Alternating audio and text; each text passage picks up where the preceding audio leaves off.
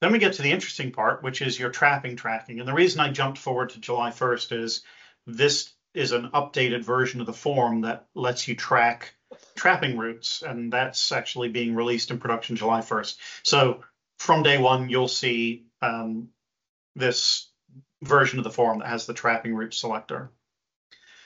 So what is a trapping route? Before I actually enter any trap servicings or traps added and removed, I have to pick a trapping route.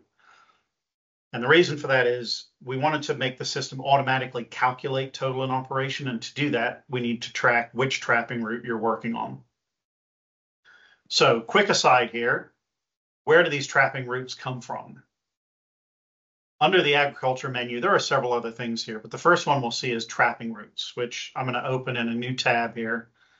Just for those of you that don't use web browsers a whole ton, if I want to keep my place on this form and open this trapping routes in a separate tab, I can just hold down the control button and click trapping routes, and it'll pop it open in a new tab for me. So whoever is running your trapping program will need to set up your trapping routes. And each trapping route consists of, basically, if I add a new route here, consists of a checkbox for which trap types are on that route. So if I added a new route 3, I would say, okay, this is just EGVM and LBAM traps. In addition, in order to be able to calculate the total in operation, I need a starting point. Right? So I need to know on July 1, 2024, there were 75 traps in operation. Okay, because what the system is going to do is every day that trappers enter trapping summaries, they're going to add and subtract from this number every day from 7/1 to whatever, if they're entering data for September or December, it's going to count forward to the total number in operation for that day.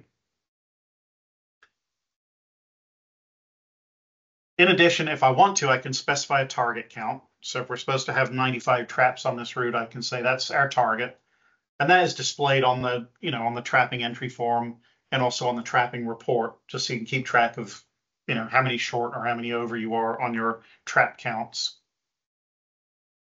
And then similarly, I'll have to put in a start date for LBAM. And in that case, we have 0. So it's just going to be adding and removing from 0. And our target is 25. Okay. Optionally, I can provide a longer description. I don't need to. Save, and now I have 3 trapping routes available. So there's a little bit of setup that happens to get the trapping routes defined. And then when your trappers are entering their trapping forms, and I'm going to refresh this screen to pick up that third trapping route I just entered. First thing they'll do is they'll pick which trapping route they're working on, and then that will populate the appropriate trap types, and they can enter their trapping summary.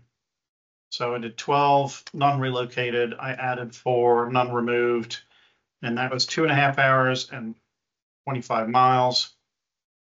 And then LBAM, I did 2, relocated 1, added 4, didn't remove any, and that was 1.5 hours and 13 miles.